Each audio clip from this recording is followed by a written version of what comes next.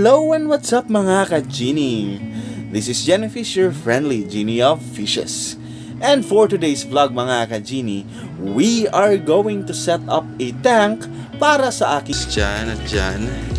Pero ngayon ay tinanggal natin because we are setting this up. We will prepare this one for a project na gagawin natin for this vlog. And mga ka-Genie, for this project, yung substrate natin ay ordinaryong buhangin. Lininisan lang natin siya ng 5 beses nang walang sabon ha mga ka-Genie, para matanggal lang yung dumi. Kasi yung ordinaryong substrate na rin na yan, yung ginagamit ko naman kapag nagkukulture tayo ng mga aquatic plants. At konting kembot nga lang mga ka-Genie ay malapit na nating mapuno ang area ang dapat paglagyan ng ating substrate. At yun nga po mga ka-Genie, ay nalagyan ko na ng tubig yung tank. Pero para malinisan natin yung buhangin pati yung tubig, sa area yan maglalagay tayo ng tubig, dyan papasok yung bagong water natin. Dito naman sa kabilang dulo ay kukunin mahihigop ang maduming tubig. At ito na nga mga ka-Genie yung progress natin. Unti-unti na nga nagiging malinaw yung tubig sa areang yan. Pero kung papansinin natin dyan, medyo murky pa yung water because we're still on the process mga ka-Genie.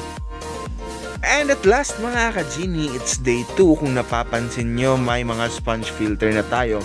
Pagkat upang matanggal yung maliliit na particle sa tubig na nagpapalabo, ay nilagyan ko na ng sponge filter mga ka-Genie. At mga ka-Genie ay hindi ko pa nga nakuha yung curvature ng substrate na gusto ko. Kaya gagawin natin ay mamanipulahin natin yung substrate natin mga ka-Genie.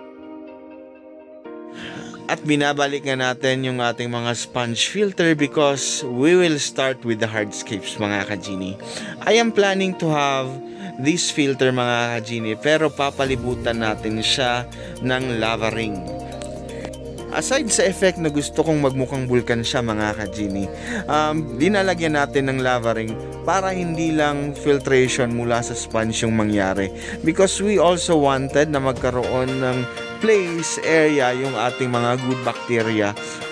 Because they play a very big role sa nitrogen cycle, which is very essential para sa ating mga alagang isda.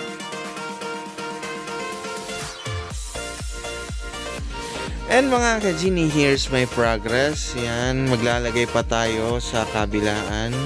And yung lava ring pala mga ka-Genie na nagamit natin ay almost 2.5 kilos ng lava ring.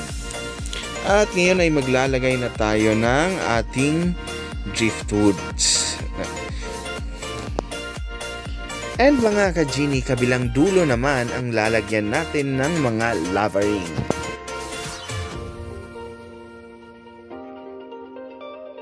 And at this time mga ka-Genie ay dadagdagan pa natin ng tubig ang ating tank. And slowly adding in other driftwoods para makita natin yung layout na gusto natin para sa tank natin. And mga ka-Genie, this process is a continuous trial and error.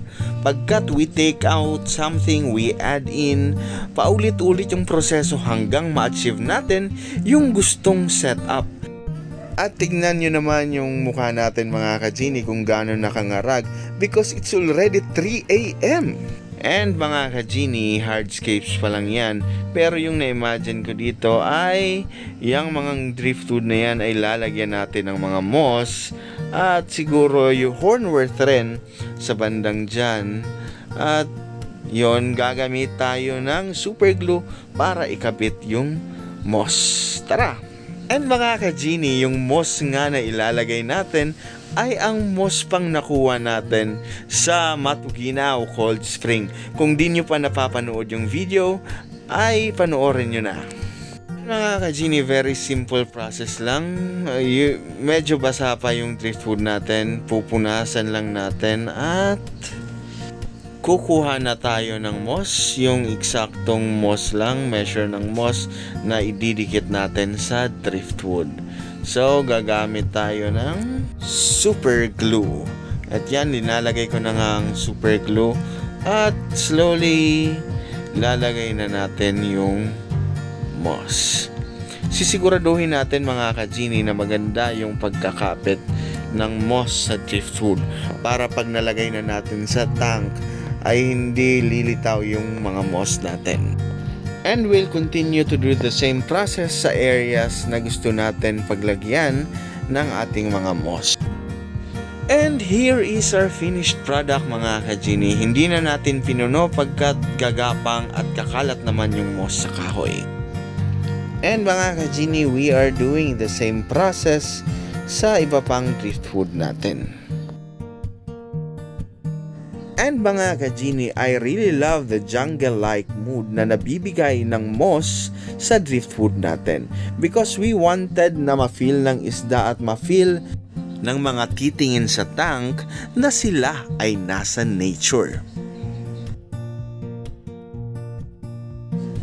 At ngayon nga mga ka-genie ay ibabalik na natin sila sa position na gusto natin.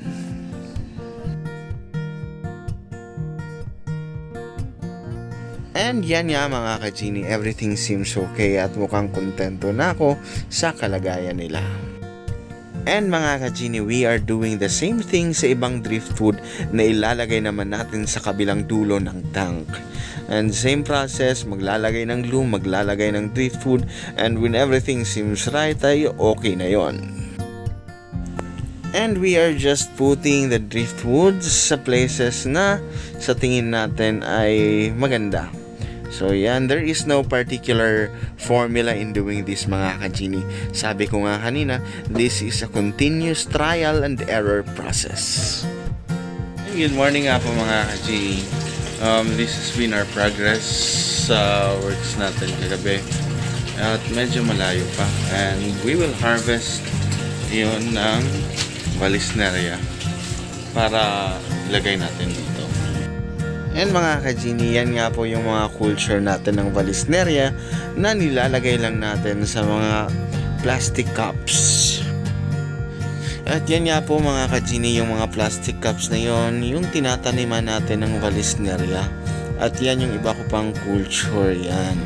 So we are getting a bunch of them para sa ating planted tank. Aside sa Vallisneria mga ka-genie, ay may mga plantitas din dito na hindi yan akin kundi sa mama ko. So yan, yung ating sample. And mga ka-genie, while I am planting, akala ko nga naka-record na yung cellphone ko.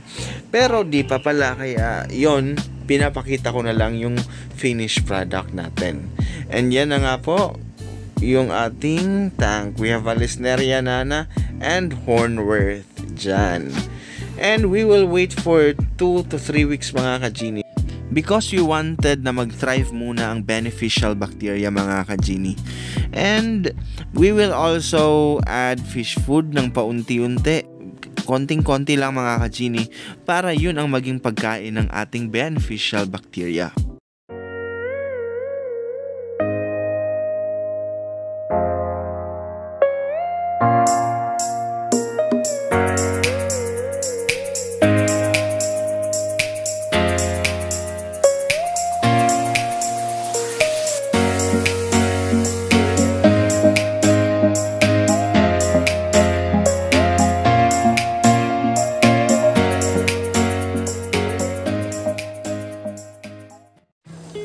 And yun na nga po mga ka-genie. Thank you for watching this video at thank you at umabot kayo dito. At ito na yung tank setup natin, yung nasa likod na yan. Charan!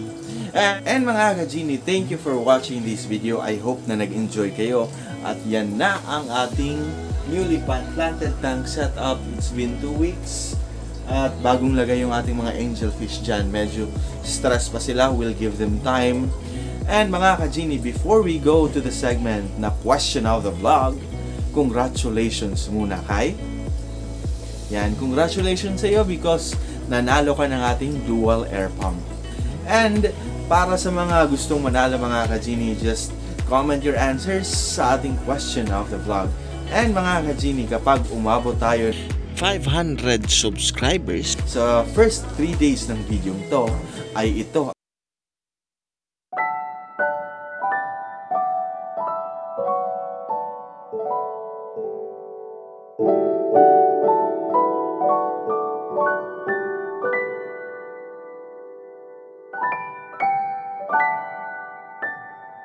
Premium ating maipamigay. And it is now time for the question of the vlog. Ilang weeks ang hinintay natin bago ilagay ang mga angelfish? And mga ka-Genie, if you know the answer for the question, put it down on the comment section below. Baka ikaw na ang sunod nating lucky winner.